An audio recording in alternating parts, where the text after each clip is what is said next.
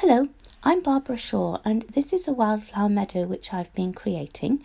Here is the patchwork cotton background which I started with, and you can see how the layers are built up by pinning very rough shapes before I hand stitch them together with a grey thread and running stitch. And here you can see how I've been adding different fabrics, including lace, cotton, nets, as well as organza, and the poppies have some spider's web fabric in the centre to give the impression of a flower opening.